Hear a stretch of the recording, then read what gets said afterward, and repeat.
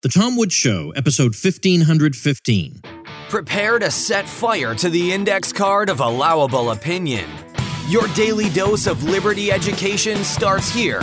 The Tom Woods Show.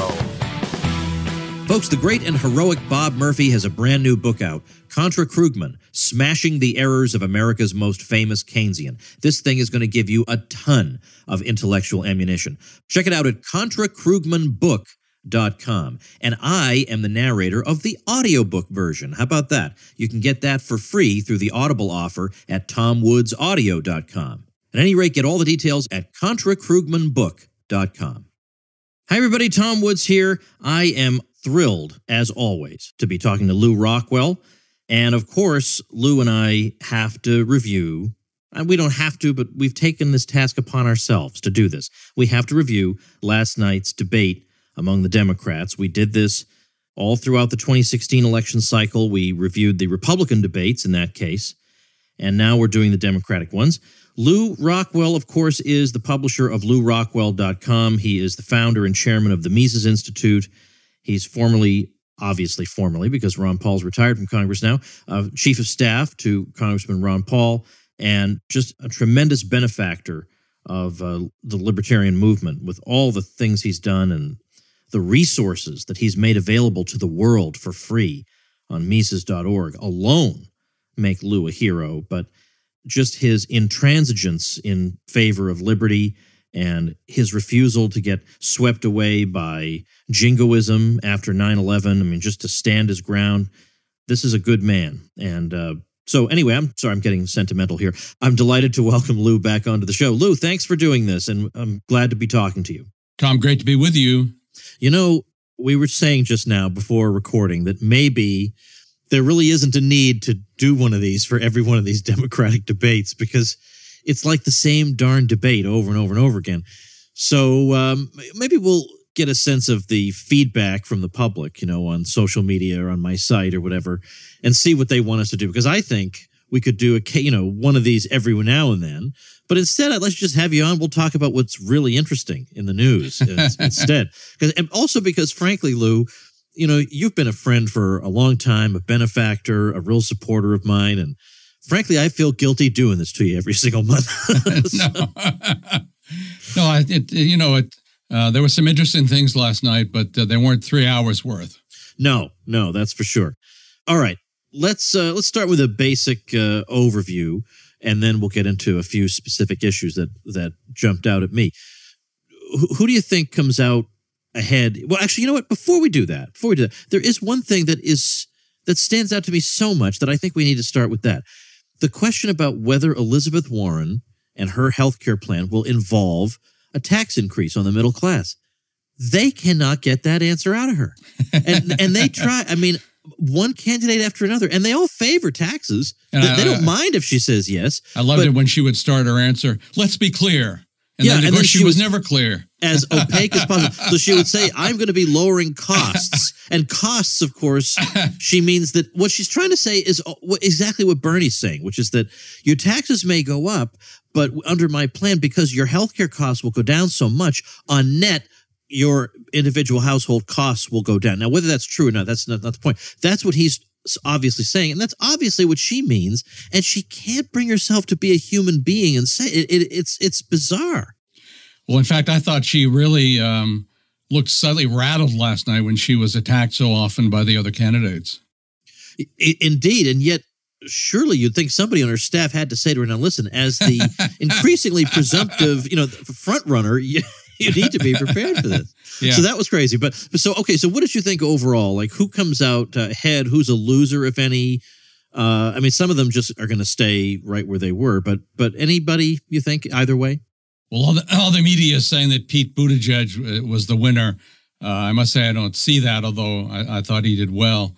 I thought Andrew Yang did very well, and I think that was sort of planned because they gave him so much time. I think I haven't seen the figures yet, but my guess is he had the second amount of time as compared to Elizabeth Warren. And he's very articulate, very smart, very dangerous. And he's interesting. Not all his positions are crazy, but I thought that he was a winner.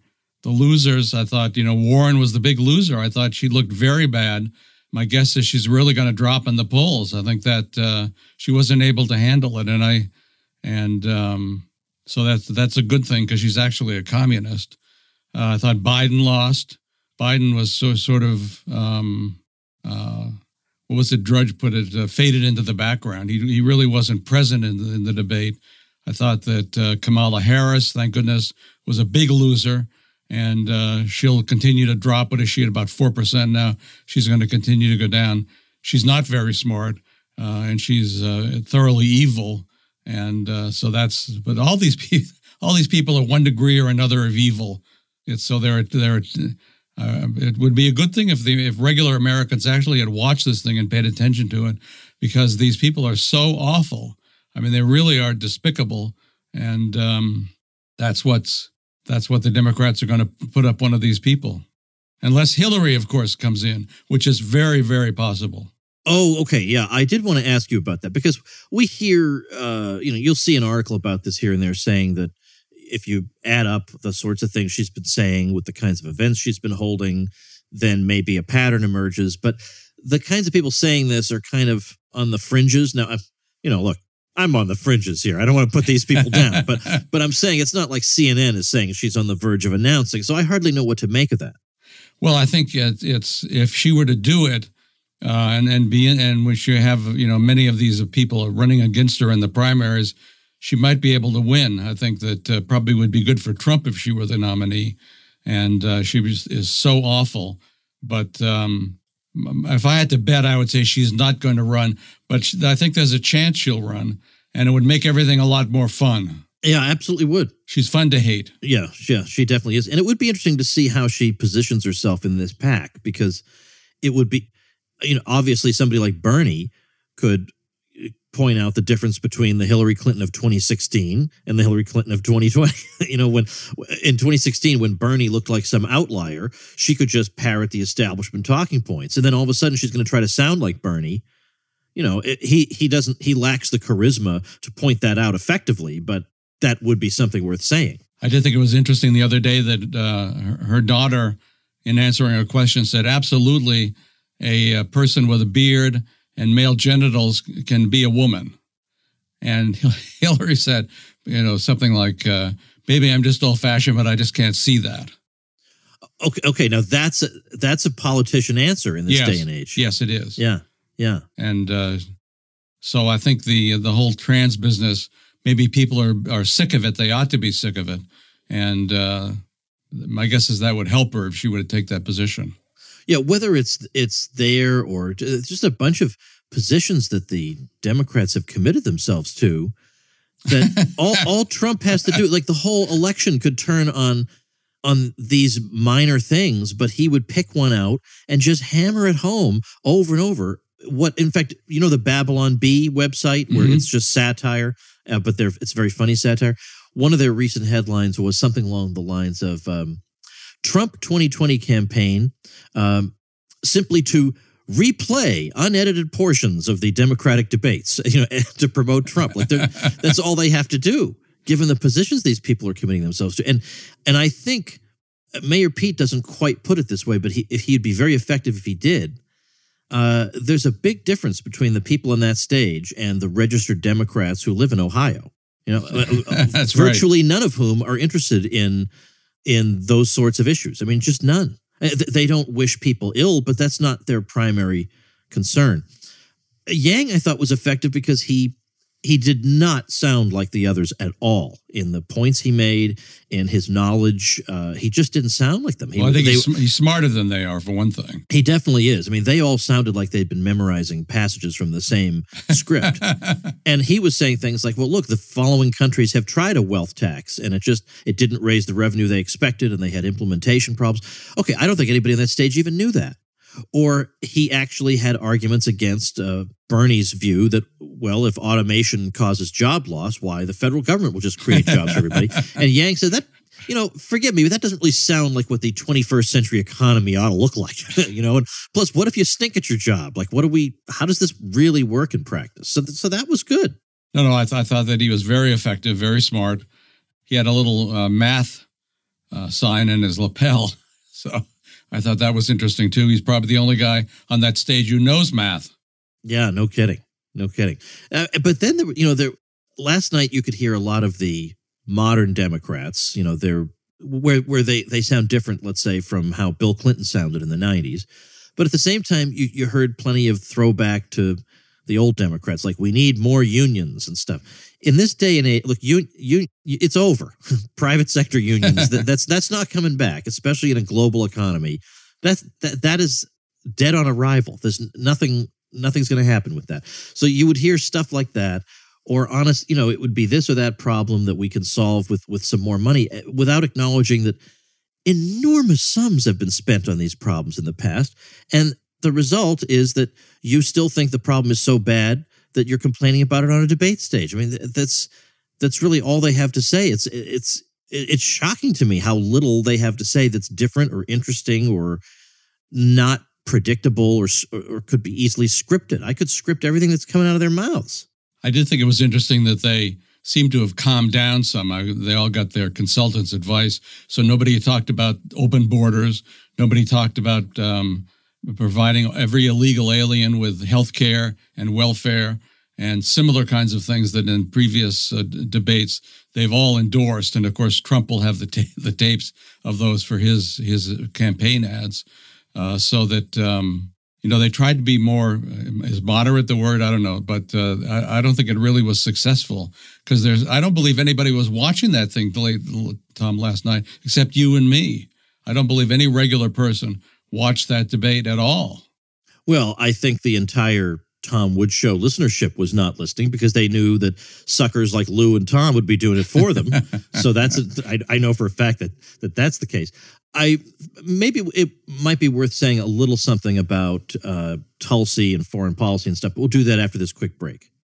Folks, I am in the business of improving people's lives and not just through libertarian education. I like to recommend things to my folks that are going to make them happier and more successful. And in all the years I've been doing this, I have never promoted a product or service that impresses me more, that has more potential to improve your life, or that frankly is more of a miracle than Skillshare. Skillshare is like the Netflix of online learning. Get one membership, and that gives you access to over 25,000 classes in almost any area you can think of that will make you a more sought-after employee, or will help you to build a side hustle, or even just enrich your enjoyment of your existing hobbies. You'll find classes in business, technology, design, illustration, photo and film, writing, and many, many more categories. Well, you can join the millions of students already learning on Skillshare today with a special offer just for my listeners.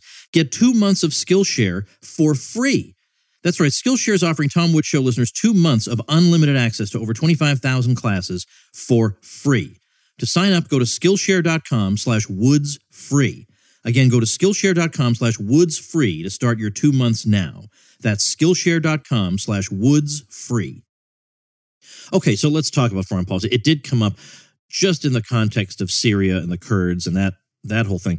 And I did an episode on that with Scott Horton about what's the real story about the Kurds and Trump and all that. I did an episode on that. I'm linking to it at tomwoods.com/1515, which is the show notes page for today. So people should definitely listen to that because Scott is my go-to guy for all this stuff. And I also have an episode on impeachment and how strong is the case. And everybody on that stage is talking about, oh, yeah, he broke this law and that law. Well, okay. Well, I talked to Kevin Gutzman, and he has rather a different view. So I'll link to that episode also at tomwoods.com/1515. But anyway, so that was the brief discussion of foreign policy that we got. What did you think about that discussion? Well, of course, Buttigieg was wonderful. The entire media is praising him, salaming him because he differed with Tulsi Gabbard and said that, no, we have to keep the troops in Syria forever because of the Kurds. And it was irresponsible and terrible to say and be agreeing with Trump that they should be removed. And of course, of course she's right.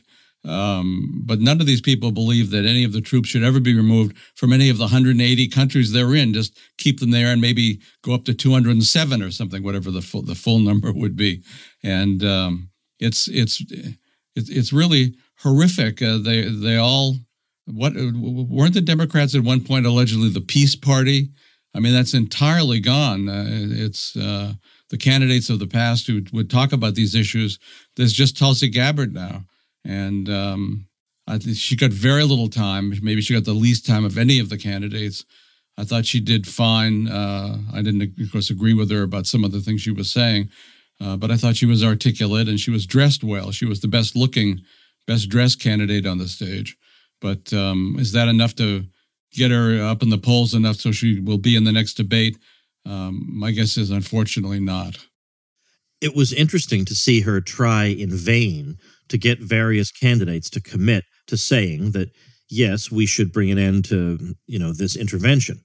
And all she got were slippery responses. And the thing is, we had just witnessed all night long, as I said at the beginning, Elizabeth Warren managing to evade whether she's going to raise taxes. She's not going to give you, you're not going to get any straight answer out of this woman. I mean, nice try, Tulsi. We appreciate that. But I think she'd be an interesting person to, once this is all over, to talk to about if she's willing to be honest about the Democratic Party at that point. Well, the same way Ron Paul was honest about the Republicans.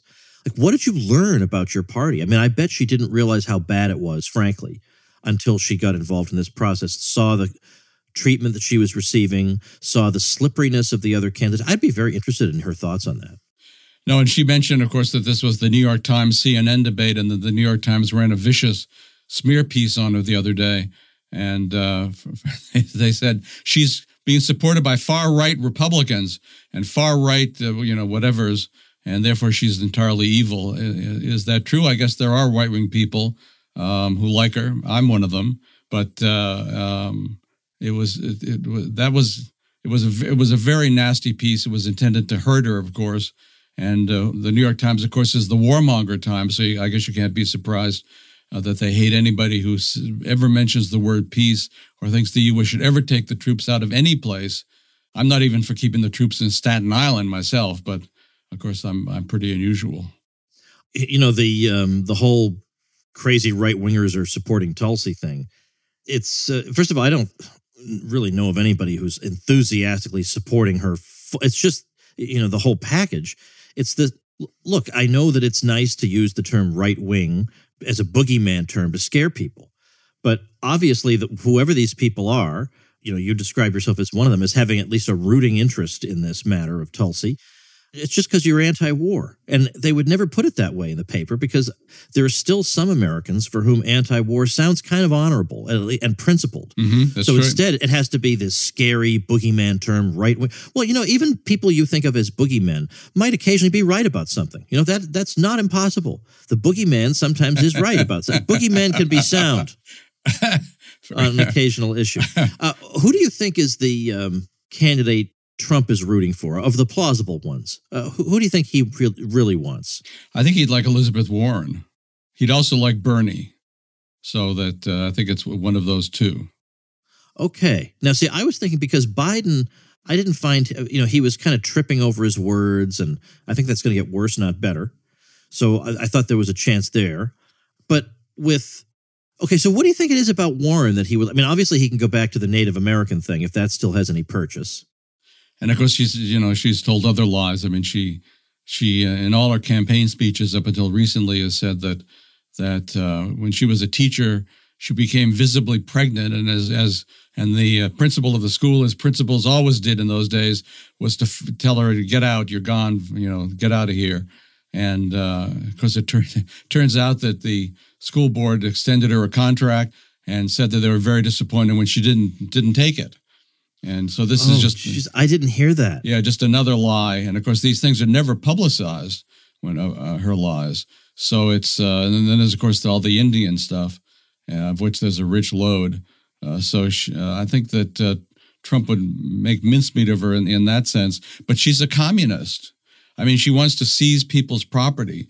She's I think she's probably even more of a leftist than Bernie, although she calls herself a capitalist, although she has various adjectives. I think that she just is a horrible leftist, and I think that Trump would take her down, and also because I think that he must feel that she's easily stimulated. He could make her sort of go off the rails by things he would say. Yeah. Maybe that's not true of Bernie. Well, because Bernie's constantly in a state of agitation. There'd be no way to tell that he was worked up. It's all the same persona. But with her, you're right. I could see her kind of losing it at one point. But also the contrast, you can just imagine how the debates would turn. Elizabeth Warren has a plan for that. She's got a plan for everything. First of all, I guess it's just because I'm a libertarian that creeps me out. I mean, I don't understand why that wouldn't creep somebody. I've got a plan for that. Because a plan basically means I'm going to order a lot of people around. I mean, that's what a plan is. And that's right. That creeps me out. But imagine her with her plans and her figures and her empirical examples and all that. And then Trump just saying, making some remark about her being a Native American. Right, has nothing to do with anything she's saying. He derails the whole thing. Yeah, it's very funny. So is your prediction at this point that it is going to be Warren? I think not. I think it could be Yang. Certainly, I think Yang is going to be on the ticket. He could be the vice presidential candidate if, say, Warren is the president. But I think... he would add real strength to that. Oh, ticket. No, this would be a brilliant choice, unfortunately. I never even thought of that till you mentioned it just now. That would be very strong. And I say that, again, not because I have a real fondness for him, but because he does not come across as rehearsed at all. No. He's just a guy who knows stuff and he speaks. Mm-hmm. And this is a novelty that we're observing here. Yeah, it's true. And by the way, on Bernie, I mean, it's got to be the case that at least a few percentage points have been lost to him because of his health. Well, and I thought that he actually was sort of slightly toned down last night. That's hard to understand in Bernie terms, but he was slightly less of a yeller last night. And I thought his cheeks were sunken. I thought that obviously this is a very tough thing to have a heart attack. I mean, there's nothing against him. And in fact, it speaks volumes for him that he was able to be in the debate period. Yes. But I think that, they asked him about his age. They asked Biden about his age. Interestingly, they asked Elizabeth Warren about her age, pointing out that at 71, she would be the oldest president ever to be inaugurated for the first term. And, of course, everybody dodged those questions. But she is older, and I thought last night she looked older. And whether that was because everybody was attacking her or whether it was another reason, but she didn't do well, and I think that she was hurt last night. So that was good. Was there a drudge poll? There was a drudge poll, and it had Tulsi Gabbard winning. People like me voting for that. Right. But what about Yang? Yang came in second. He was a massive second, and Warren and Biden and all the rest of them were way down in the low single digits. Okay, I mean, I know how unscientific that poll is, but it always generates an interesting result. Yes, very interesting. And I think Yang, I mean, is the comer. Wow, this is going to be very interesting. I wonder how he's polling in New Hampshire. I have no idea about any of those questions, but he's an impressive guy, unfortunately. Yeah. All right, well, I think we'll just wrap things up there because I would rather gouge my eyes out than continue to think about this episode of my life. But I appreciate your joining me for this episode of the podcast, certainly. And we'll see what we're going to do in the future. But it doesn't mean we're going to have, I hope, less Lou than we would have had before. It's just we'll talk about other things. We'll see what people want us to do. But thanks so much, Lou, for doing this. Tom, thank you for asking me.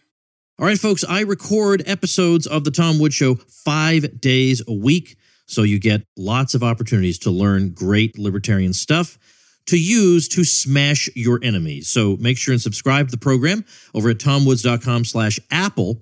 And also, let me give you a freebie in case you have not picked this one up. I am very proud of this one. I have a free ebook called Our Enemy, the Fed, and it answers a lot of the arguments that your friends are going to make. Well, before the Fed, everything was unstable and this, and that, whatever it is, these sorts of things they say. This ebook just smashes all of them. So how do you get it? Come on now. Just think about it. What domain name you suppose old Woods here managed to scrounge up for this one? Answer, ourenemythefed.com. I mean, that is just, I'm so thrilled I own that. Ourenemythefed.com is where you should go to get this free ebook. Enjoy that. I'll see you tomorrow. Become a smarter libertarian in just 30 minutes a day. Visit tomwoods.com to subscribe to the show for free, and we'll see you next time. Like the sound of The Tom Woods Show? My audio production is provided by Podsworth Media. Check them out at podsworth.com.